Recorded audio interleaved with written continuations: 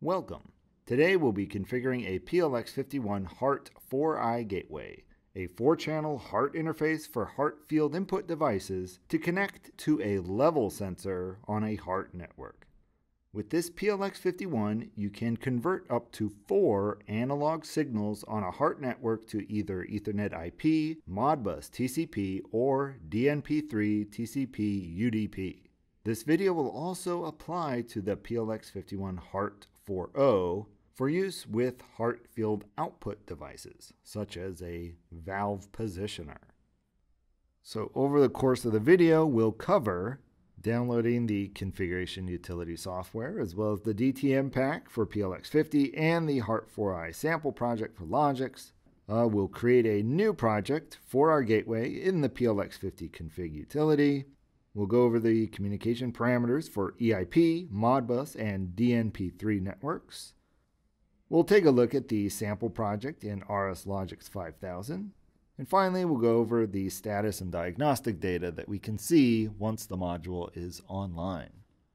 Let's begin. To perform the first-time configuration of the module, we'll use the PLX50 configuration utility software, which is available from the ProSoft technology website. You should download and install it if you haven't already. And while you're there, also grab the sample project for Logix as well as the DTM pack. We'll be using them both a little later on. Once you open up PLX50 configuration utility, start by creating a new project. The first time you connect the PLX51 to your network, you'll need to launch the DHCP server and assign it an IP address on your subnet. So you can go to Tools in the menu bar and select DHCP server, or just click this button here in the menu bar. In the server window that comes up, it should recognize that there is a ProSoft technology device that is requesting an IP address.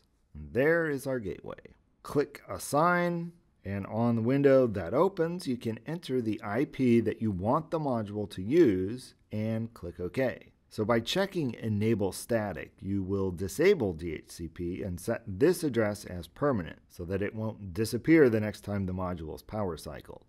Once you're connected, the line for the module in the DHCP server window should turn green. We can close this window. Now note, when you're doing this, you should be sure that there isn't another DHCP server on your network that you're connecting to, because it might assign an IP address to the module before you've had a chance to discover it here. Next, right-click on the new project and select Add. Select the HART 4i or 4.0 if that's what you have. And here we see our basic configuration screen. We have a general tab for our network configurations and then 4 channel tabs. And these are where we configure each channel, as you would guess. So we'll enter an instance name for the module. For the IP address, you can just click the Browse button to the right of the address field to bring up the target browser where you can see all the PLX50 gateways on your network. Select your HART module. It'll have the IP address that you just assigned. Click OK and the IP will appear in the address field. Under Protocol, we can select what communication interface we want to use. If you select Ethernet IP, you have the option of setting up a Logix path for accessing advanced diagnostics from the HART field device. I'll do that by clicking the Browse button and selecting my Control Logix processor. Moving on, each channel has a range of basic configuration options for how the module will interface with the respective HART channel. So on each tab, there is a checkbox to enable the channel. Under Signal, you can choose a range of 4 to 20 or 0 to 20 milliamps. The 0 to 20 is a general non-HART enabled range that you can use if you need to. There is also a checkbox to enable HART under HART communication that you can deselect if you're trying to get readings from a non-HART analog device.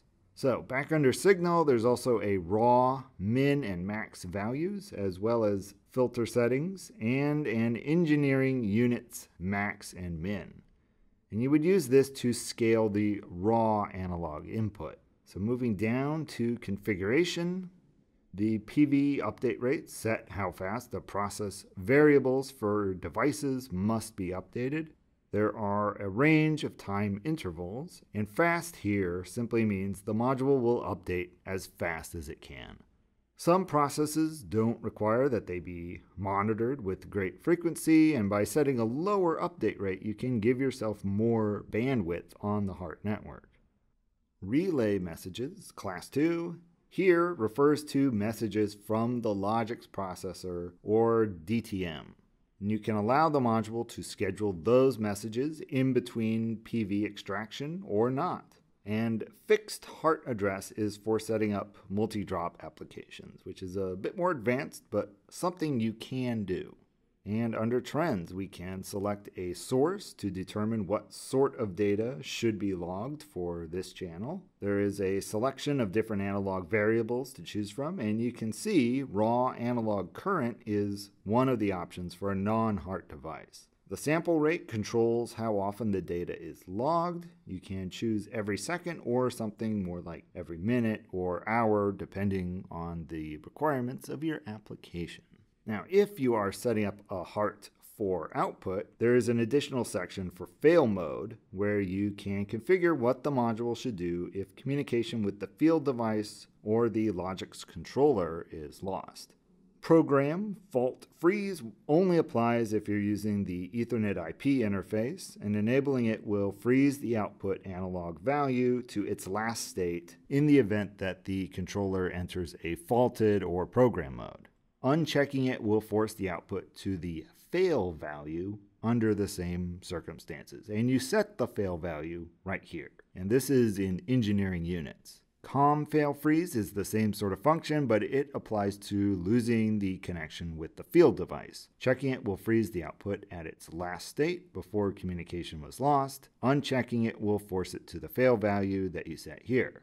The timeout is where you set how long the module should wait before deeming communication with the field device to be lost. So, moving back to the 4i, next to each of the channel configuration tabs, there's a tab for Advanced Diagnostics.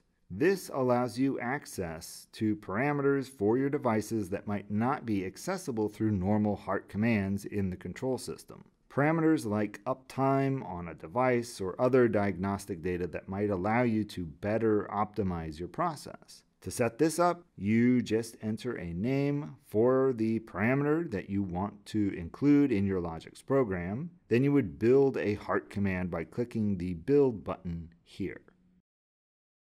In the window that opens, we have our description and diagnostic type. Under the HART command section, we have a field for the command number. You should refer to the user manual for the pertinent field device. And usually it will have a section that says HART command 50 gives you the following parameter. Then moving down, you can specify what data type it should extract and where that data lives in your field device by setting the result offset. So if you wanted to extract a value from word address 2 in your field device, this will tell it to go read from address number 2 and then place it into a specific Logix tag. So I'll click OK, and next I'll browse for that specific Logix tag by clicking the Browse button here. And this will list all the available tags in the Logix controller that we established a path to previously under the General tab. So what you would do is just create an appropriate tag in your program and then select it here. Once this mapping is applied, the HART command will be read and it will update the tag in Logix without any other coding or logic. And it will do so at the rate specified in the configuration. And you can set up as many of these as you need. The last tab is for DNP3 configuration. This only becomes available if you select DNP3 as your protocol under the General tab. Everything here is for secure authentication. For example, there's a feature where a DNP3 slave will want to authenticate that the master it's communicating with is the correct one. All of these settings would generally be driven by the DNP3 master.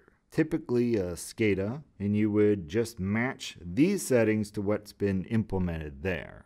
To do this, you would enable security, and for key change method, the module only supports pre-shared keys, meaning each device on the network needs to have its own key. The MAC algorithm is where you select what encryption algorithm to use to authenticate the master. The key wrap algorithm determines how keys are exchanged. I'll also point out that a security key can be created in ProSoft configuration tool. You can only do this, however, in the status form once we're online. So we'll come back to this a little later. So we should be ready to download the configuration to the module and go online. Once that is complete, we can move on to Logix Designer or RSLogix 5000. I'm using the sample project available from the PLX51 product page. There should also be a ladder file available soon if you wanted to add the HART4i to an existing project. The PLX51 comes with an embedded EDS file that you can install in RSLinks. The same file is also available from the product page.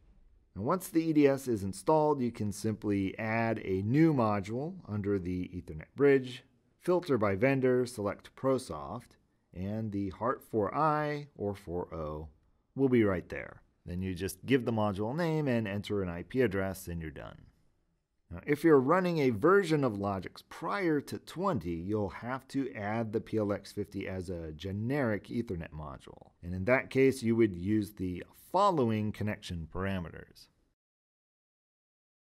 Getting back to the sample project, the HART4i is already added under Ethernet connections, and we have the HART4 routine, as well as all the UDTs that are used.